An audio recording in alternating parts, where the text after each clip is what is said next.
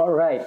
So in the previous tutorial, we saw how to create a matrix report, and this is the output, right? You would generally add more formatting to this. You will kind of change this to a more representable format in currency and stuff like that. But we're not going to too much of details on those stuff. But what we're going to essentially see in this demo is how to introduce grouping to this table, and how can you introduce the concept of drill down, and then how can you kind of toggle the visibility.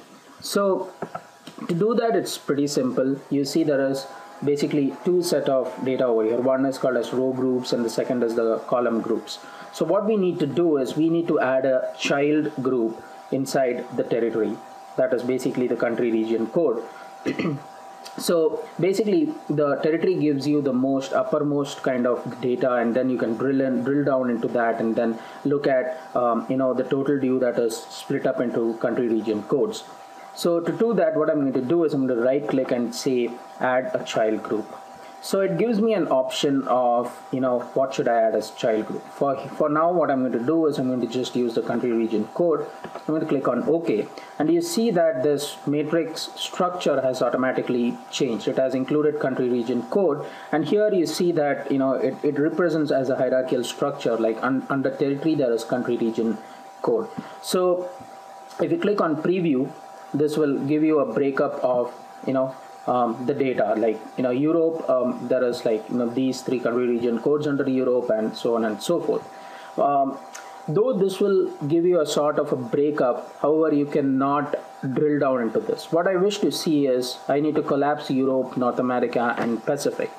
For that, what I need to do is, if I go here and go to the group properties, there is an option called visibility. So what I'm going to do is, when the report is initially run, I'm going to check hide. So initially it shouldn't be visible, and I'm going to say display can be toggled based on territory. So let's see how this looks like. So you see that there's a small icon that is over here, and then it rolls up to Europe, North America and Pacific. But when you actually click this, you see that it breaks down the total view for these country region codes. So you are basically controlling the visibility and then drilling down into more detailed structures. So again, this is like a very simple example. This again uses the sales territory and stuff like that.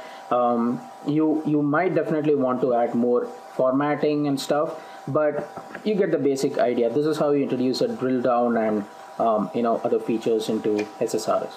Thanks for watching.